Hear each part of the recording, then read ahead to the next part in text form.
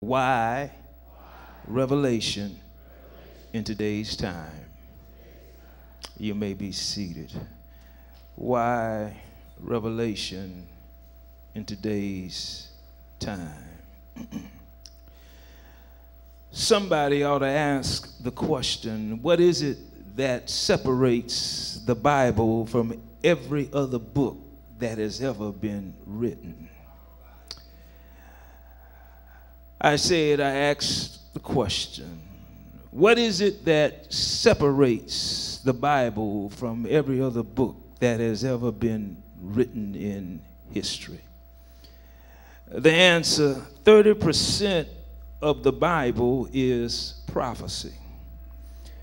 30% of the Bible is what, everybody? 30% of the Bible is prophecy. I call it prophetic utterances. What did I say? Prophetic utterances. Not parables, not experiences, prophetic utterances. It is the golden cord of Scripture. I said it is the golden cord of Scripture. That golden cord of prophetic Scripture makes us the remnant. I said that golden cord of Scripture makes us the remnant. Prophecy sets us apart. I said prophecy sets us apart. The scarlet thread of red is the cord of salvation. That's the blood which all denominations have. We all have the blood of Christ. For if it had not been for the blood of Jesus Christ, we would not and could not be saved. Can I get a witness in here? I said, had it not been for the blood of Christ, none of us could be saved. But in order to be saved, there must be a remnant. There must be a church with a prophecy. I say there must be a church with the prophecy. Well, it's one thing to write colorful words and poetry that will make lovers blush. But when you can write in 1 year what will happen years later, you have gone to a different level. Is that right? That's what we call prophetic utterances. Revelation's prophecy will take place just the way it is written. Blessed is he who hears, listens, and obeys the word of God. Prophecy is not a maybe. What is prophecy? Prophecy is not a maybe. Prophecy is a thus said the Lord. You can take that to the bank. Prophecy causes one to look through the window of today and see tomorrow. Prophecy allows one and teaches one not to attach permanency to your today or to your future. You see, prophecy shows you a window of today and also a window of the future. For only God can tell the beginning from the end. Only God is Alpha and Omega, the beginning and the end. When other faiths wanted to know something about Bible prophecy, they looked to the Adventists. Ask John Hagee. We have an end time message. What do we have? We have an end time message. The world has taken our health message and are doing better with it than we are. But they are attempting to twistify prophecy to make it suit Sunday worship, and we are helping them by not preaching prophecy. Our young people want to know how to make it through the week. That's good. I want to know how to make it through the week too. But I think they need to know about what's going to happen in the latter days so you can make it through the latter days. You remember Marvin Gaye, don't you? In his song, What's Going On? Well, what's going on in El Paso? What's going on in Dayton, Ohio? Trump's fault with his speech of giving credence to organization of racial hatred. What's going on? Well, we are people of prophecy, and it gets me upset when we don't seem to care about prophecy anymore. preaching prophecy gives me warning. Get ready, like TDJ. Get ready, get ready, get ready, get ready, get ready. TDJ, get ready, get ready, get ready, get ready. You can hear social gospel preaching any day of the week. Twice on Sunday from any denomination, from any church, even our church. But when this church begins to walk through Daniel and Revelation, it causes other denominations to tremble. Walk in here, Daniel. Daniel 2 says, I saw a statue. What kind of a statue did you see, Daniel? I saw a statue, head of gold, chest of silver, skirt area of brass, legs of iron, toes of iron and of clay. What else did you see, Daniel? I see a stone. What kind of a stone? Well, it's a stone that will wipe out the image, and my kingdom shall last forever. Well, man will try to use a stone. Oh, yes. After they hang me so high that if I be lifted up, I'll draw all men unto me. They will take me down from that old cross, then place me in a tomb, roll a stone at the entrance thinking I can't get out, then place a seal on it. But don't they know I'm a rock in a rock? I'm a rock on a rock. I'm a rock of all the ages. Is that all, Daniel? Well, no, that's not all. Daniel 7:25 says, well, puny man, what are you going to do? I'm going to think to change times and laws. Do you see something else, Daniel? Yes, what is it, Daniel? Unto 2,300 days, then shall the sanctuary be cleansed. What's that all about, Daniel? Well, the judgment was set. And the books will open. Everybody will have to stand on their own at that time. You're going to have to stay tuned for the final event. Can't tell you who is going to reveal it, but all I know, Daniel 12 says, when all this trouble begins, at that time shall Michael stand up, which standeth up for the children of thy people. Until then, Daniel, shut up the book. You have the times and dividing of times. Daniel, shut up the book. No kingdom will ever rule the world again. Ask Rome. Oh, they've tried it. Ask Napoleon. Ask Hitler. Ask Mussolini. Ask the British who said the sun will never set on the Roman Empire. Ask Russia. Ask America even. Just where we are, Daniel. We're down in the feet of iron and of clay, weak and divided, soon to pass away. Shut up the book, Daniel. In the time of the end, knowledge shall be increased, and men shall run to and fro. So shut up the book. But it's not over when Daniel shuts the book. The temporary covenant has not become ratified. With the one who John the Baptist cried out in the wilderness, here comes the Lamb slain from the foundation of the world. When Daniel shuts the book, antitype has not met type. When Daniel shuts the book, Isaiah's prophecy has not come to pass. He was wounded for our transgressions. He was bruised for our iniquity. The chastisement of our peace was upon him, and by his stripes we are healed. There was no word heard from God for some 400 years after Malachi quit writing. It was as if God went off somewhere pouting. But it's not until Matthew shows up until you hear these words, and the word became flesh and dwelt among us. Oh, I could go on talking about Jesus if I had the time. I could talk about that experience with that demonic who lived in the tombs. But when he met Jesus, he was changed from somebody to nobody. Oh, I could talk about that time when Peter thought he saw a ghost walking on the water. When he realized it was Jesus, he said, Lord, can I come?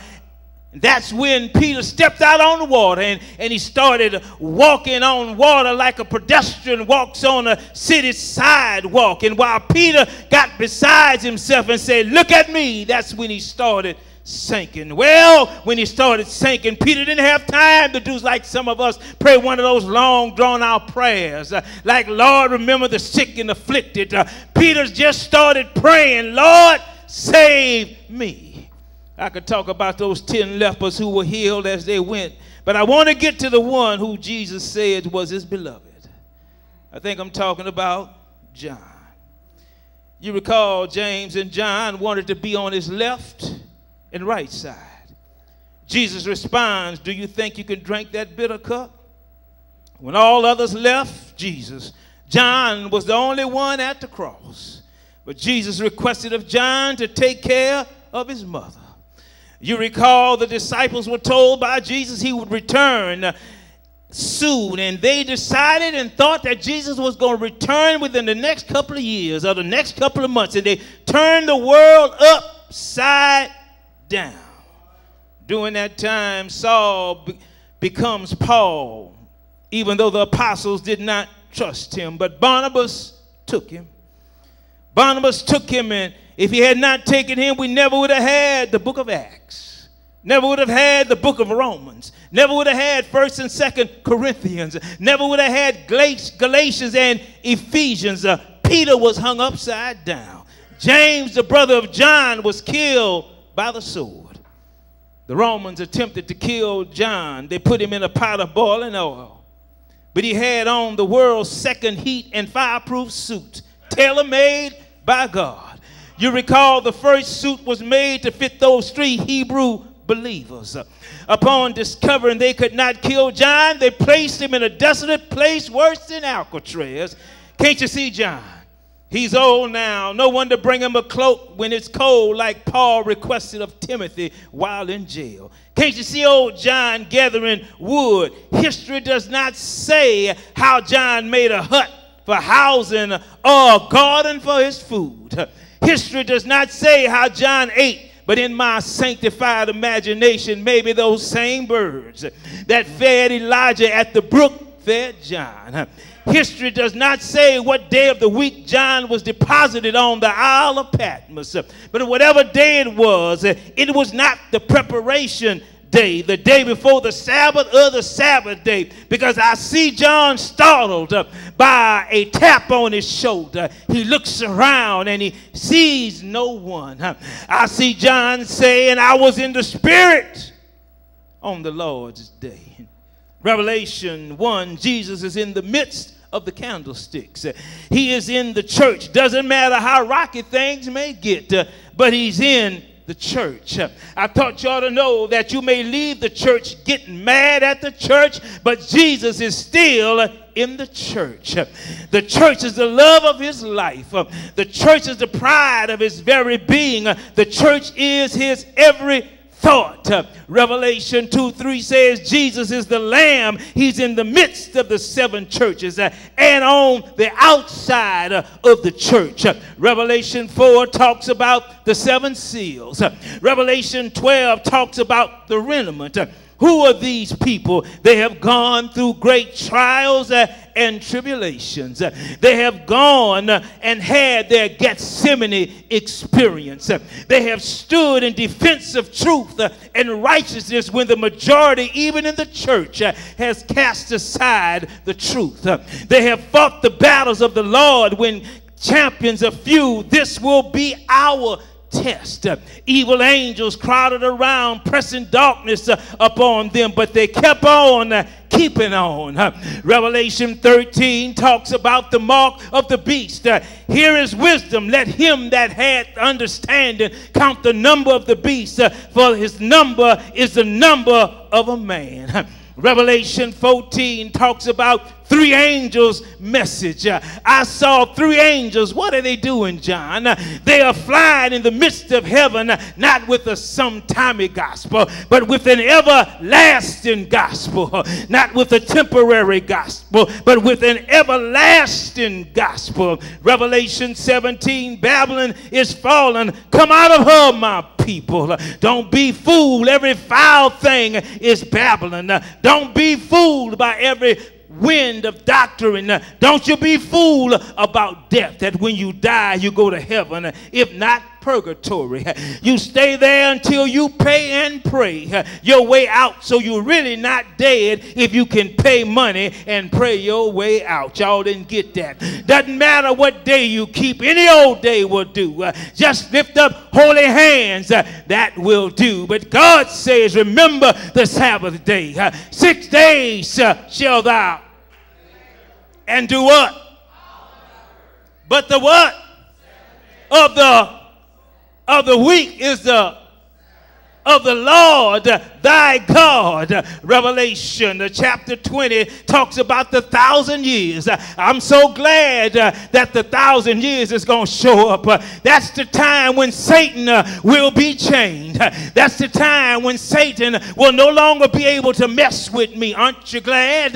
That's the time when Satan is going to be chained. He's going to be stopped. That's the time when it's going to all be over. Revelation 21 says, I saw a new heaven and a new earth.